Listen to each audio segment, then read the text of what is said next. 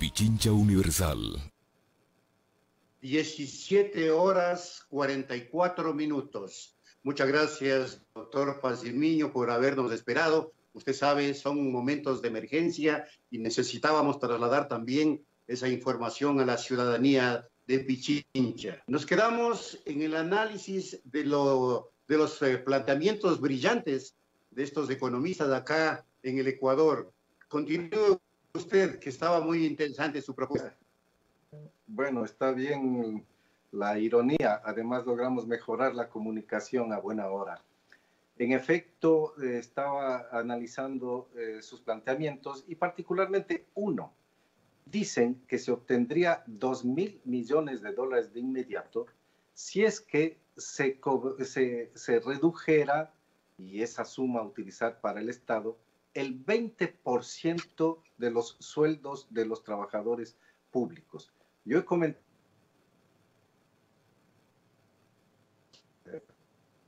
del tema y acá un poco causa algo así como entre sorpresa y no saber qué hacer, porque es imposible pensar acá que se vaya a rebajar sueldos a las personas para financiar emergencias como estas.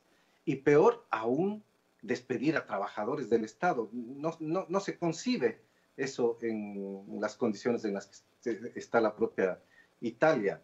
Así es que tanto despedir trabajadores del Estado, que tienen contratos, que tienen nombramientos, como pretender que se rebajen los sueldos a los funcionarios públicos para con eso financiar la crisis del coronavirus, realmente es una cuestión de locos. Pero bueno, así son las cosas. Al manejar conceptos antiguos, caducos, que no sirven ya para el mundo contemporáneo, parecen que son conceptos muy adelantados. Además, hay que considerar otra situación especial. Nosotros en América Latina, esa es una lástima para la región, es una herencia histórica que nos condiciona estructuralmente, que nos complica la vida. Tenemos en más o menos 2/3 partes de población subocupada y desocupada. En el caso del Ecuador, exactamente son más o menos 5 millones de personas que vivían sin esta restricción de no salir de casa, que vivían del trabajo diario, que para ello salían a las calles. ¿Qué va a pasar con esa población sin la atención debida del Estado, sin los recursos estatales que se requerían para atender esta situación emergente en un momento determinado? ¿Cómo se va a atender a esa población? Y por eso también he visto aquellos problemas que han surgido en ciertos mercados, en Guayaquil de una u otra forma también, con población que sale a las calles a buscar algún recurso. Pues ahí está la desgracia de contar con una población subocupada y desocupada, desatendida por el Estado, ya que la empresa privada nuestra no tiene la capacidad para absorber a esa población, pero sí un Estado fuerte que por lo menos mantenga, por ejemplo, una renta básica para esa población. Aquí en las horas que tengo, que son bastantes, tengo otro libro a la mano, que es el que estoy dedicado, ya está terminado, que se llama La Renta Básica. ¿Qué es lo que se propone aquí? Otros los economistas aquí europeos, y es una corriente que ya existe en Europa, es generar por parte del Estado una renta básica universal para sus ciudadanos. Por el hecho de ser, vamos a suponer, francés, o por el hecho de ser italiano, recibe del Estado una pensión. Esa es la propuesta. Se ha aplicado en algunos casos, pero en el caso de nuestro país, por ejemplo, bien podríamos comenzar a crear una renta básica, al menos para la población subocupada y desocupada, en tanto se puedan seguir generando fórmulas y fuentes de trabajo. Pero claro, siempre insistiré también de que esto requiere decisión política y claridad en los conceptos. Si es que vamos a hacer una economía bajo los supuestos, los dogmas, y que ni siquiera son dogmas, las consignas de que la empresa privada libre y el mercado libre son los que hacen la felicidad de la economía, esa tesis está refutada por la historia, está refutada por los estudios, por los análisis, y se persiste en Ecuador. En cambio, si construimos una economía social en la cual tenemos justo Estado, con buenos y los ricos. Y promovemos la redistribución de la riqueza, que son, por ejemplo, los planteamientos de la CEPAL, que tiene varios estudios que hablan de la inequidad como parte de la ineficiencia. Entonces vamos adelante.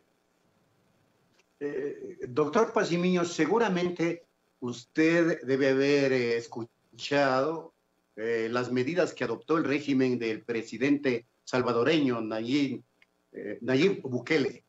Sería un ejemplo a seguir en otros países latinoamericanos. Ese llamado a los empresarios fue potente, un tirón de orejas y un llamado a la solidaridad que no sucede aquí.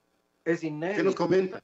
Es inédito lo que dice Bukele. Yo también reproduje esas declaraciones en mi propio Facebook, porque me parece que es una posición inédita desde la perspectiva de lo que ha sido la tradición de los presidentes que procuran no confrontar con los empresarios. Bueno, en este caso el presidente de El Salvador fue muy claro.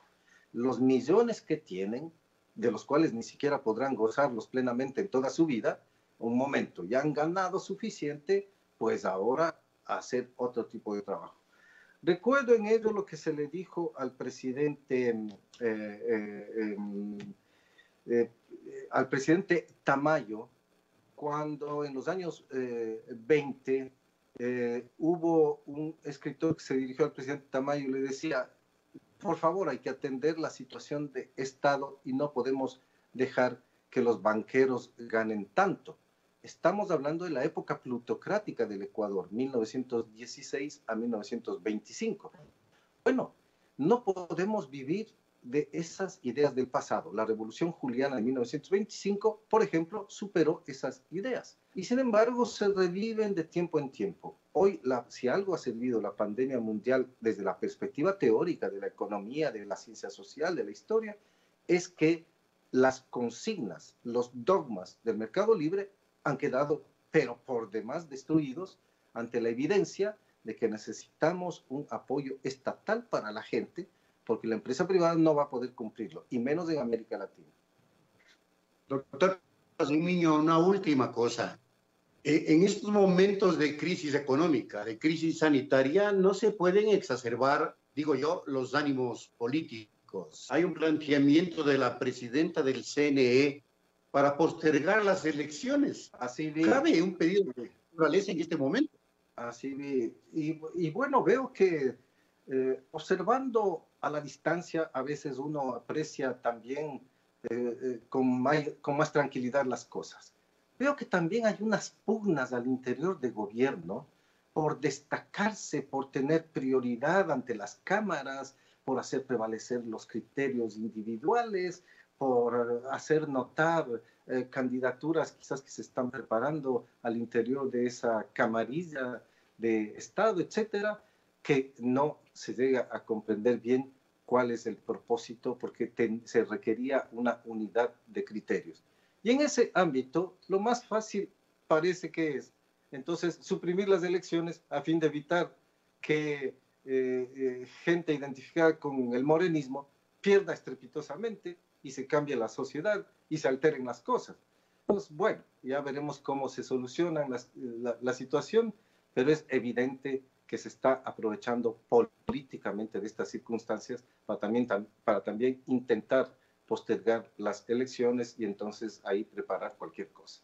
Lo que me parece esencial antes de concluir esta entrevista, como tú lo anuncias, Washington, es destacar que en Ecuador, así como ocurre aquí en Italia, ha sido muy destacable la labor de nuestros servidores de salud y de la ciudadanía que se ha dispuesto a cumplir una situación difícil, rigurosa, observando medidas por sí mismo para salvar a su familia, para librar a sus familiares y amigos de un contagio que se demuestra que científicamente todavía no tenemos respuestas, pero se sabe que estas medidas ayudarán. Así es que lo mejor que tenemos es esta ciudadanía que entiende bien que la vida, la atención a la vida, no el egoísmo empresarial, no la voracidad bancaria, no la rentabilidad del capital, son las cosas esenciales. Hoy se ha visto la necesidad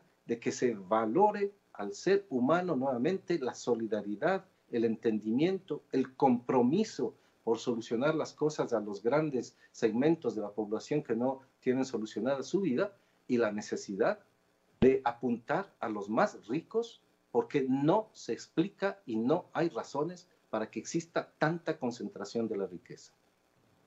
Muy claro. Gracias, doctor Paz y Miño, por haber atendido esa llamada. Le deseamos, en la medida de lo posible, una feliz estadía en Italia. Usted también debe estar en cuarentena. ¿Y hasta cuándo se quedará ya, pues? Todos estamos aquí en cuarentena, no se puede salir a la calle, hay ciertamente control policial también. Como dije antes, se puede salir a comprar en las tiendas, en los mercados, que están además permitidos. No está permitido en ningún mall ni centro comercial, nada de esas cosas. Así es que el abastecimiento requerido. Yo estoy acá viviendo de aquí a largo tiempo. Vamos a ver qué pasa. Así mismo es. Gracias, doctor Paz y Miño, nuevamente. Un gusto haber dialogado con usted y haber orientado a la ciudadanía sobre temas de tanta trascendencia. Ya son las 17 horas con 55 minutos. Hemos dialogado con Juan Paz y Miño, quien se encuentra en Italia en estos momentos. Allá ya son cerca de las 12 de la noche. Nosotros hacemos una brevísima pausa y volvemos para la parte final. En Punto Noticias, la noticia vive.